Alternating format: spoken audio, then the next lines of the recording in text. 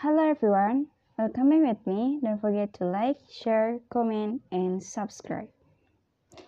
Thailand, the Security Exchange Commission has fired on an office police complaint of ZipMax, one of Asia Pacific's preeminent digital asset exchange platform operating in Singapore, Thailand, Indonesia, and Australia for non-compliance in the statement released by the CEC. The authorities have reported ZipMax. The executive expert Yil Wilia, Chief Executive Officer, Thailand, of ZipMax to the Technology Crime Investigation Headquarters. The case had been registered with by Royal Thai Policy (AMC) for non-compliance under the Digital Assets. Under the Act, the company and his executive have been ordered to send information to electronic wallets used to store customer assets and state details about the transfer or withdrawal of digital assets. ZipMax and Eclarp have been held responsible for not delivering information to the authorities within the specific time. Furthermore, CAC said that upon receiving notification from the official, only part of the information and incomplete information was submitted.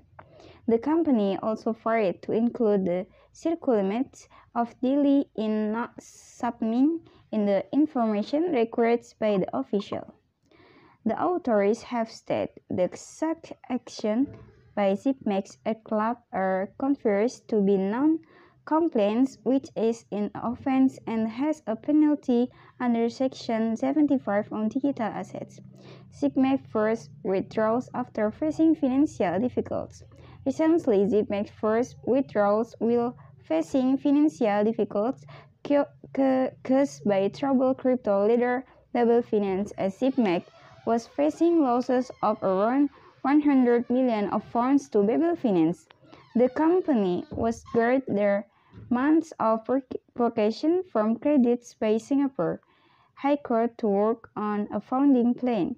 Less than a month ago, some shared and potential investor in ZipMax upgrade CEO Marcus Lim, who owns 25% of the company, to step down over management discussion that led the share cars.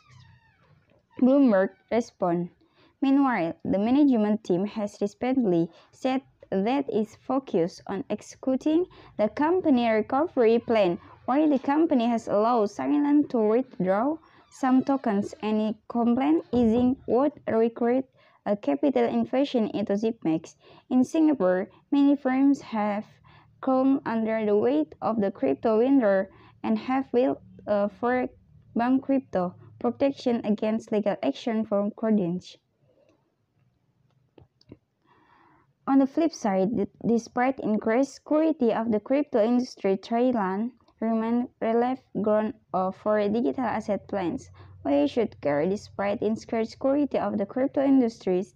Thailand remains breeding ground for digital asset plans. Similar story, crypto exchange ZipMax filed the bank crypto canary in Singapore.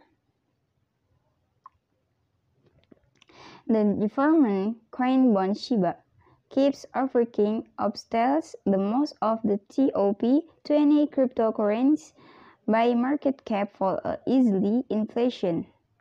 FED tax rates were in Ukraine and selling spreads ETH was cannot stop bond growth.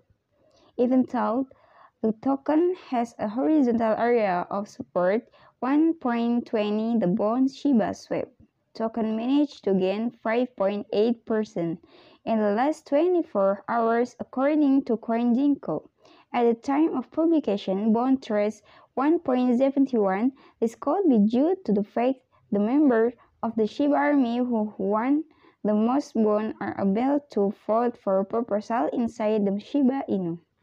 The strong voice of the community is seen in the cause voting for leasing of various crypto platforms. CryptoCom is considering adding, according to Roms on Twitter. However, Weeblit is welcoming other tokens of the Shiba.